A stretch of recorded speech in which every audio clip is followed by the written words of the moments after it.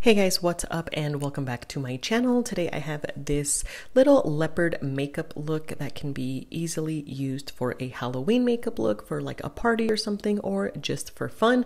So let's go ahead and jump in. I am starting off by prepping my skin with the Bobbi Brown face base. I am going to include how I do my brows here, so I do use the Pears Soap to really brush them up with the spoolie, kind of just make them a little bit fluffier and give them a little bit more texture. Then I'm going to go in and prep my lid with the Plouise Base, and I like to use this to carve out my brow and to prep my eyelid for eyeshadow. And I will be taking this mini sponge. This is by Real Techniques. They're the mini ones. It comes in a set of 4. I really like them. Go ahead and pat that down. I am taking the Norvina palette and this brown shade. And here I forgot I was recording, so I was facing my mirror, but I am basically just packing on this color into the crease and a little bit towards the middle. I am gonna just be using this and one other shade, so as you can see I kind of pack it in the crease and then I go ahead and blend out the edges. It does take a little bit of time, whether you're building up one color and diffusing the edges or adding multiple colors, so I didn't go ahead and speed it up so you can see. Then back with the sponge, I'm just tapping out any creasing that we may have had. I'm going to go ahead and set it with this color from the Norvina shade, and that is what it's looking like. Then with any additional product I may have had on the brush, I go ahead and tap out those edges.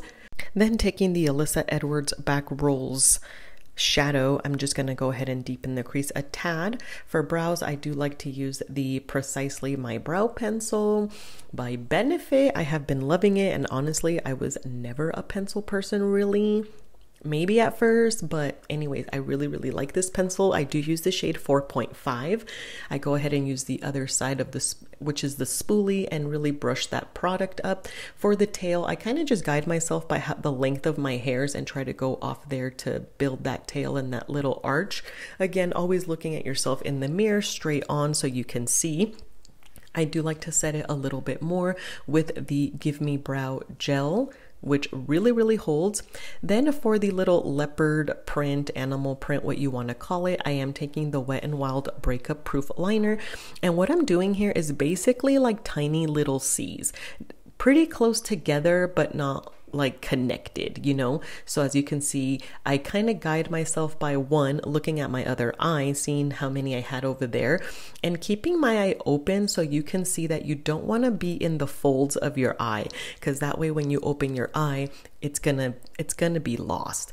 For the glitter, I am taking this glitter liner by Beauty Bay, and again, this is not sped up. This, when you pull out the wand here, it does have a lot of product, which I love. It's like a gold silver. It's super pretty, so I thought it was going to be perfect. So basically I'm filling it in between those two little C's that I made together. I did eventually go back and retouch the black just so it could be a little bit more defined and just darker, because I really didn't use that much eyeshadow. And obviously I did it because I wanted it to be somewhat simple, and you can use any glitter here, but a glitter liner is just easier. That way you don't have to worry about glue and then tapping it on.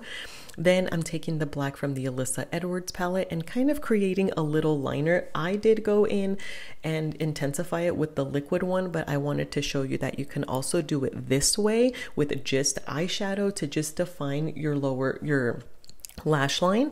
Then I did take the Norvina Caked Liners. This is a water activated product, and I just did it above it, not too much in the inner corner and not all the way out to the tail.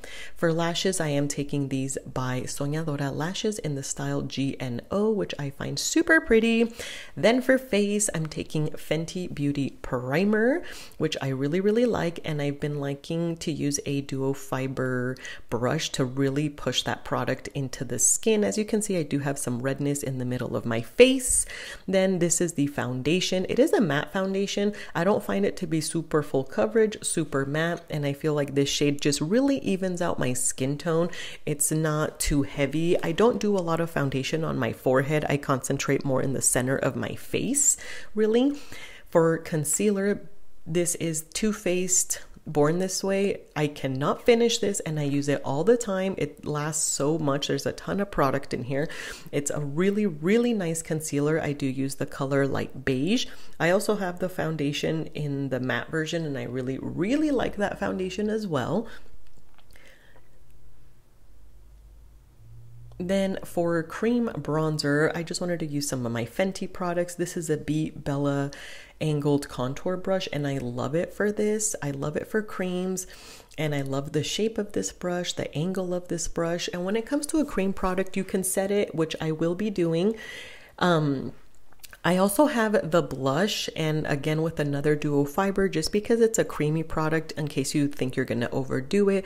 But with this color, I kind of just kept building it up to the intensity that I wanted and kind of pulling it up to my temples a little bit. If you've noticed, I haven't yet set my under eyes, and that's because I go in with shadow first for the lower lash line, and that kind of sets that area versus doing powder and then powder shadow on top. This is the Jeffree Star beige powder. I did spill some, so I have it in this little container here. Same sponge, other side, tapping that under and then dusting it lightly away. Then to set that, I am going in with my Sigma palettes. This is the Sculpt palette, which has 6 different shades. Really, really nice for bronzing up the skin. This is the blush one. Again, 6 different colors. Really, really nice. I'm just taking it on a fluffy brush just to lightly set that, not really to add so much more color. This is the... I don't know what highlighter this is. All the products will be linked down below, but this is the Sigma highlighter brush. You guys have seen this plenty of times. This is like my favorite highlighting brush. I always use it. Then for mascara, this is the Benefit Bad Gal Bang. If you've seen any of my videos over on my Instagram, you know this is the mascara that has been my go-to lately.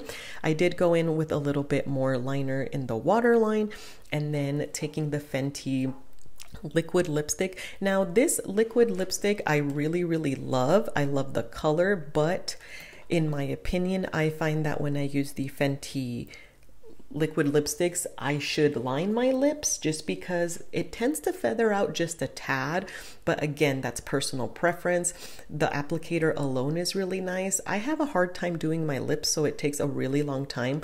I do overdraw my lips just a little bit, as you can see here, just so they look a little bit more symmetrical. I don't know, but that's just what I do. Then I went ahead and set my face with the Dewy Mist and using my Baddie Beat Lashes fan, which I absolutely love. And this is just a little bit of a close-up of this look. Not too crazy, not too difficult, a bold brown lip. So I really hope you enjoyed this tutorial. Let me know what you think, and I will catch you in my next video. Thank you so much for watching.